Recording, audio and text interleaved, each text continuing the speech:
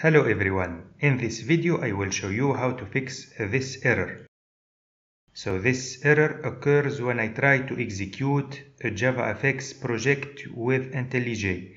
So to fix this, it is necessary first to go to the documentation of IntelliJ.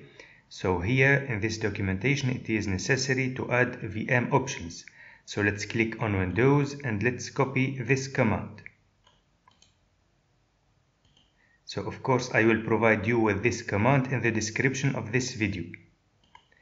Now with IntelliJ it is necessary to go to Run, then Edit Configurations, and here I have to paste the command not in this field, but I have to click on Modify Options, then I have to click on Add VM Options.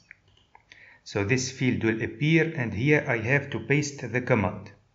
Also, this path is not correct, so I have to modify it with the correct path. So let's remove it and let's go to the folder where I installed the JavaFX SDK.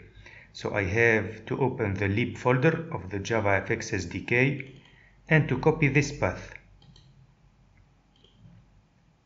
Now let's paste it here and let's click on OK.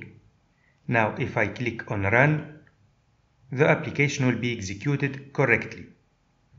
For more information how to configure IntelliJ IDEA to create a JavaFX project, you can see the video Create a JavaFX project with IntelliJ IDEA, which is available in the description.